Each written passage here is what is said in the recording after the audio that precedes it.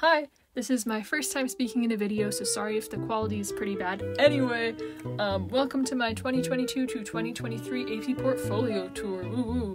I actually managed to get a 5 on this, which is absolutely insane to me, and my tablet just shut off with all the information on it.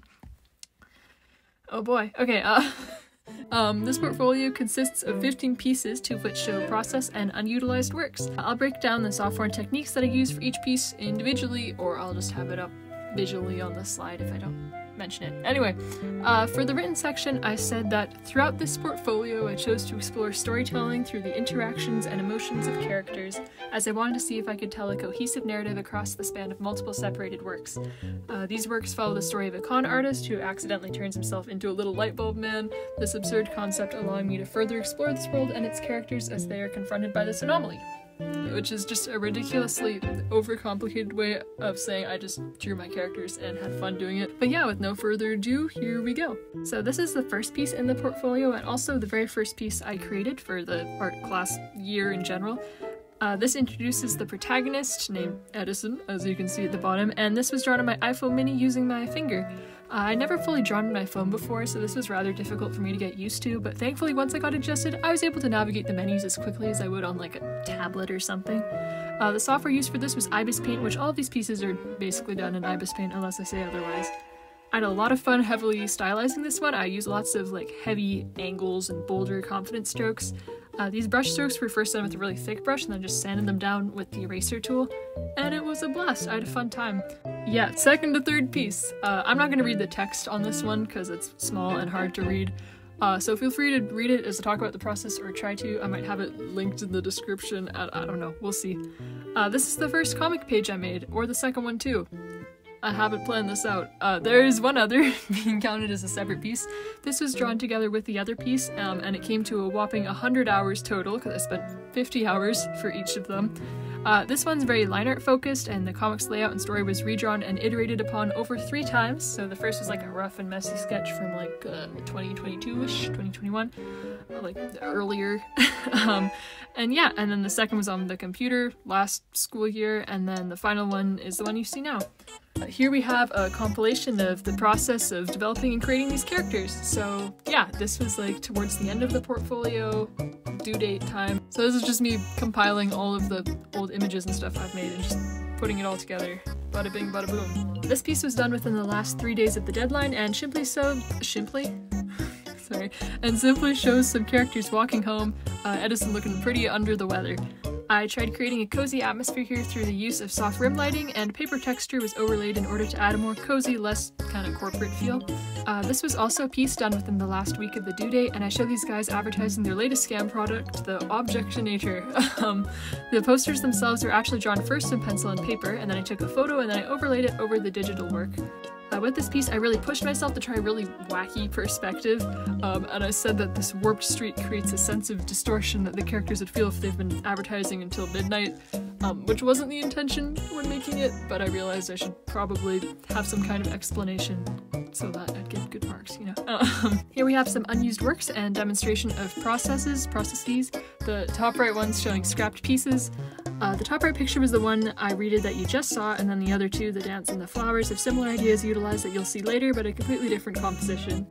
This one is one of my favorites. I did this one in the middle of working on the comic to take a break, and it only took around 7 hours or so that's pretty good by comparison. This piece shows Edison being turned into a light bulb, parts of him dissipating like a lava lamp and transforming into this new form in front of him.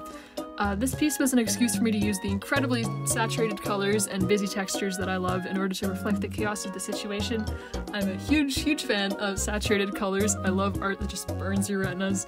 So this was great because I got to insert my kind of color bias into there somehow.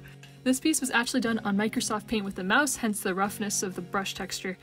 This piece was to show the transformation aftermath, and using such impractical software like MS Paint really forced me to focus on lighting and color choices, and every stroke had to be kind of intentional because there's no layers or any way to blend colors. And I really loved it. I think it's really funny that I got a 5 with art made in MS Paint. So that's fun. This one was the controversial piece among the family. My parents wanted me to submit the sketch in its simplest form, but I went ahead and finished it anyway because I thought the rough sketch was unfinished and ugly. Anyway, this piece also started in MS Paint, but I touched it up and adjusted the values using IBIS Paint, making it a mixed media project, kinda, in terms of digital, or as close as you can get to mixed media. This art shows Edison in his new light bulb form, feeling very small and disoriented, and I tried to evoke that feeling by utilizing an unusually tall canvas and maintaining roughness and lack of detail akin to watercolors. Here we have the rework of the dancing piece seen in the scrap pieces section. This background was taken from a piece I did last year, and I redid the characters with my hopefully improved art skills. This was based on the Art Nouveau style, which was fitting, also considering the time period that the story is meant to be set in. This piece was once again done on my phone with my finger. Here we have the lamplighter, as seen in the character planning sheet, noticing Edison sitting in a street lamp. The street lamp idea was one of the earliest concepts for this character, where I thought it served as an equally charming and practical place for a lightbulb man to reside. In this piece, I played around with color, yet again, and experimented with this unusual mix of rendered and flat work. This was originally sketched during psychology class instead of paying attention, and was used as the base for digital work on my phone. This piece, once again done on my phone, had me pushed completely out of my comfort zone, as I just don't like drawing buildings at all. Buildings are not fun. I don't like buildings. However, I was able to spare my wrists the pain of coloring each individual building by trying gradient mapping, which basically means you start in grayscale values and then assign each of those values to a color. So like black turns to purple, gray, orange, and white to yellow, and all of the blending shifts hue accordingly. This meant I could focus on values and making things stand out properly and then splash on the color afterwards. Most people try gradient mapping in individual sections of the piece with different colors assigned to the values, but I was tired, so that didn't happen. However, I do really like the monochrome feel this one has. I think it sets it apart from the more colorful works in the collection. This was drawn in IBIS Paint, but the gradient mapping itself, I just stole my dad's computer and used Photoshop on there because I couldn't find any gradient mapping in IBIS Paint. Here we have another MS Paint piece, this one taking inspiration from the original flower garden idea shown in the scrapped work section. This piece was made to add more blue to the portfolio because most of these pieces are very warm. If I were to do this piece again, I'd definitely add more detail to Rebecca here instead of leaving her kind of just formless, and maybe add more plants littering the pot. As it stands now though, I think it's perfectly serviceable. And finally, here's the last work in the portfolio. Woo woo! Oh yeah, we made it. For this one, I aimed to create a really detailed piece with the shadows actually in the liner as opposed to underneath. You can see this in like the hair details and cross-hatching in the background. This was done to kind of emulate a more newspapery This was done to emulate a more newspapery art style, which matches the whole 1800s inspired aesthetic I've got going on here. This piece also allowed me to put that cafe concept to good use, the door being slanted at the corner, proving very hard to draw. This work was really difficult and different to what I usually do, so it proved itself a great learning experience. I had fun.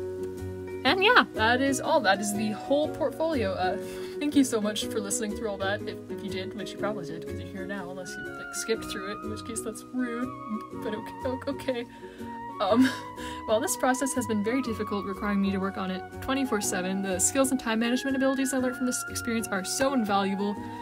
Shout out to Miss Sawyer's class on Spotify, so I could read To Kill a Mockingbird and work on my portfolio at the same time.